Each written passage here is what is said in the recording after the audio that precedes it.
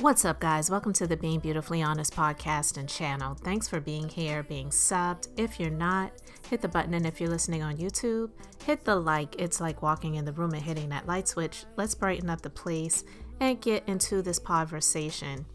So I was sent this video and a few people inboxed me and they just wanted to know what I thought about this moment of Iyanla at the Hollywood Unlocked Awards and presenting this award of perseverance to Jonathan Majors, and how he just pretty much broke down in her arms, how she embraced him and just was really consoling him and letting him know, hey baby, it's gonna be okay. Listen, I saw the video. I obviously don't have a dog in the fight. I don't know any of these people personally. But what I will say is that I feel that a lot of people have some smoke or a little bit of steam when it comes to Iyanla, because some people just really see her as more male identified. Some people, they, have given her the label of being a, I'm just saying what people said, a pick-me, and that she seems to be harsher on women than she is on the men. So knowing Jonathan Majors' issues, the charges that he has had, the convictions, and the video and even his history of dating, a lot of African American women feel like, listen, that's his fight to fight. We ain't in it and we don't want nothing to do with it. And I understand that. I really do.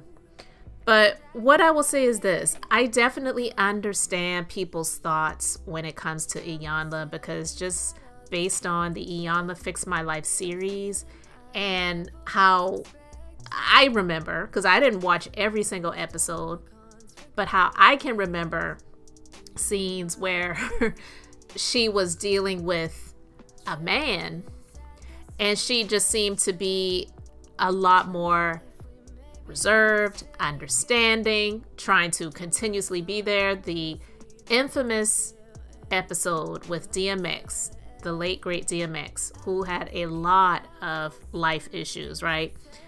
I'll never forget that episode. I mean, he was going off, right? And we have seen Iyanla go off on women as if they were DMX.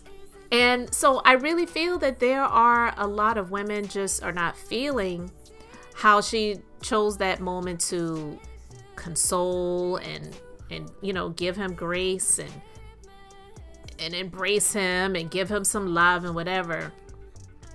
But she is who she is. And I'll never forget with Ebony K. Williams, and I spoke about that a few times. I really did feel that she was a bit harsh on Ebony when in all actuality, Ebony wasn't really asking her for her own personal advice for her own life. It was an interview that was being had on the grill, on a show that she was hosting at the time.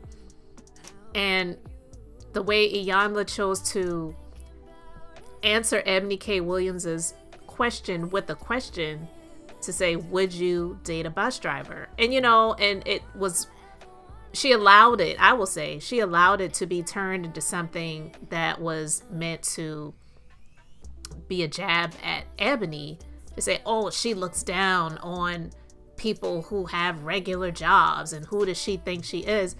Like, she has the right to choose who she wants to date or not date, just like Jonathan Majors had the right to choose who he wanted to date and not date. And based on the history that most people know of him, his preferences seem to be women that did not look like himself or Iyanla.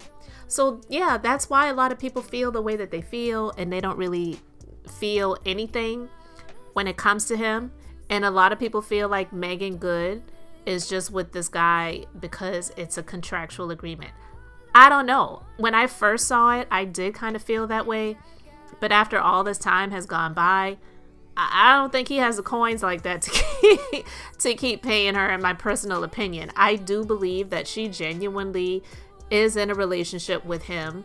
And I also feel that based on the information that came out during the time when the ex-girlfriend now, Jabari, was allegedly swinging on him in the car after a text message came through, I'm thinking the text message might have come from Megan Good, and she saw the text message. I'm not giving an excuse for her to behave the way that she allegedly behaved, because that happened, if that is how it happened.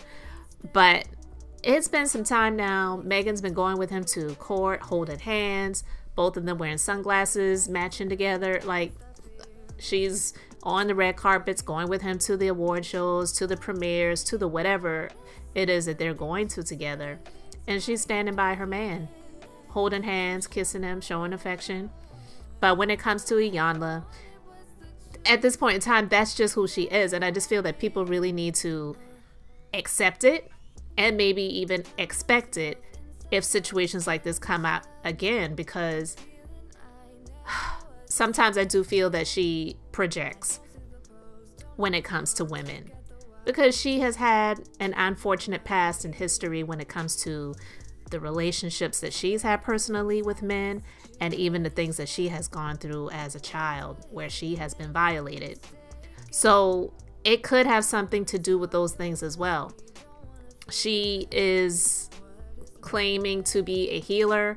I've heard a lot of people say that she actually is a priestess witch. Listen, I don't know. I don't follow her like that, so I don't know exactly everything that she does or exactly everything that she believes in. But I do understand a lot of people's thoughts when it comes to what they saw on that stage. And even with Jonathan, I'm not laughing at him breaking down and crying, but yeah, some people will wonder, is it really genuine? But to be honest with you, I feel that it was a genuine moment of breaking down. Were there real tears being shed? I don't know. But I do believe that he has been feeling overwhelmed and has not had a public breakdown. But I'm quite sure losing the deals that you've had in acting, the money that you knew you were going to be making, that's not there anymore, at least at this point in time, and you don't know if it will ever come back around again like it did. And if it does, when will it be? That hurts. So yeah, that definitely hurts. So I'm quite sure those pockets were hurting. He's feeling it, and the pressure of all of that. You will have your moments of breaking down. He is a human being. We all are worthy at some point in time, if we repent, worthy of forgiveness. But there is really no forgiveness without repentance. And I'm not saying he needs to ask for forgiveness from me or repent to me, because I don't know him personally. He's never done anything to me. I really could care less. But he probably does have some things that he needs to atone for, because I don't believe everyone was lying. A lot of people that were coming out saying things about him, they were not very friendly thoughts about Jonathan Majors. They said a lot of things about him being arrogant, a lot of, not that that's a crime, but a lot of things about him being arrogant, and even a lot of things about him being aggressive, you know? And it's easy for people to say, oh, they just wanted to tear this black man down. But there have been a lot of black men who have had opportunities in the past, and you have not heard things come out about these people like that. So that's just not true. I don't believe that that's true about, oh, they just want to tear this black man down. I just believe that he had some issues in the past that he has not atoned for, he has not repented of, and he probably got to this place because he still had that arrogance about himself, where he was just thinking that nothing's stopping him now, and then unfortunately it stopped for now.